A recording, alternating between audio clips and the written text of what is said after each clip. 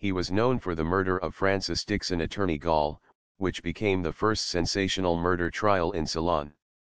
Born in Piliandala to Don A. Kotelawala, John joined the Ceylon Constabulary as a constable. He was later promoted to inspector and was noted for raiding illegal gambling dens.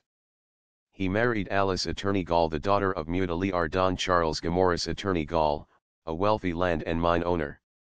After the death of Mutaliar Attorney Gall, Kotelawala left the police service and took over the management of the Mutaliar Attorney Gall's estate.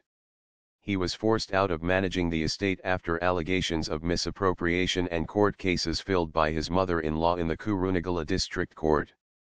On his return from Japan, he was arrested for orchestrating the murder of Francis Dixon Attorney Gall, his brother-in-law.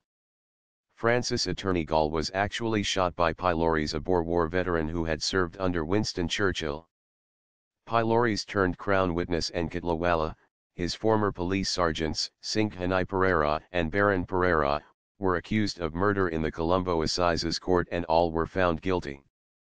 He was also the president of the Carters Association of Colombo.